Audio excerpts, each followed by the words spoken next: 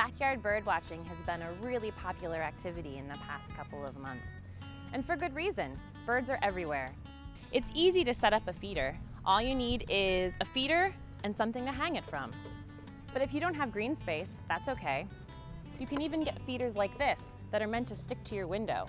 So even without a yard, you can fill up a feeder and bring birds right to your kitchen or your bedroom or any window in your house.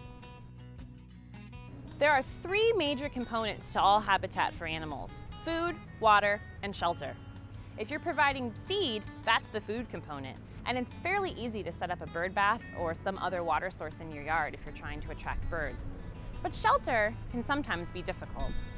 This is a pile of brush, sticks, and other invasive species that I've actually dug up as I was cleaning out my garden last year.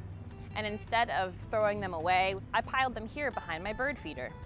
The reason is that it provides shelter for birds. While they come to the feeder to collect seed, they tend to stick around because they have a safe place to retreat if a predator such as a hawk or an owl flies by. So no matter what your backyard situation looks like, you can find birds.